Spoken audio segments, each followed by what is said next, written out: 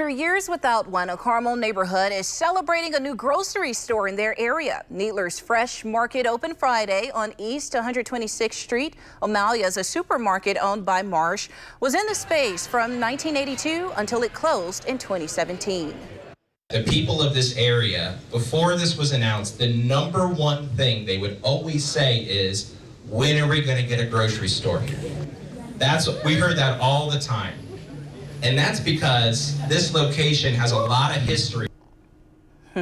Now, officials say Needler's is the only grocery store east of Keystone Avenue. Now, there are now 10 Needler's locations across central Indiana, and shoppers may see a familiar face inside. Kenny, who bagged groceries at O'Malley's for 28 years, is now working at Needler's.